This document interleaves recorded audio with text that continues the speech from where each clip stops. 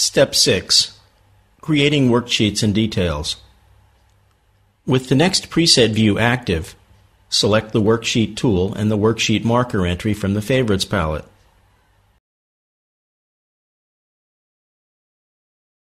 Draw the worksheet boundary from Label 1 to Label 2, and then click at Label 3 to place the marker.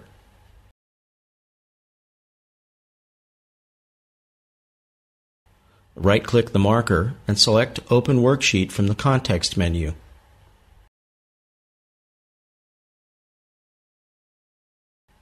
Zoom in on the worksheet that now shows a part of the section.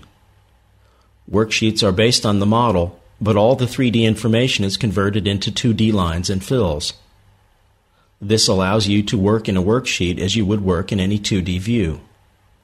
You can transfer all necessary 2D information to the worksheet.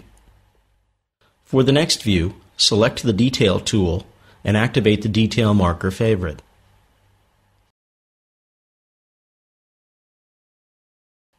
Draw the detail marker similarly to the worksheet marker. Label 1 and 2 define the corners of the marker boundary, while Label 3 defines the location of the marker. Right-click the detail marker and select Set as Linked Marker in the context menu. We do not link the marker to any other viewpoint. This way, the result will be an empty detail into which we will place a standard detail as an external drawing.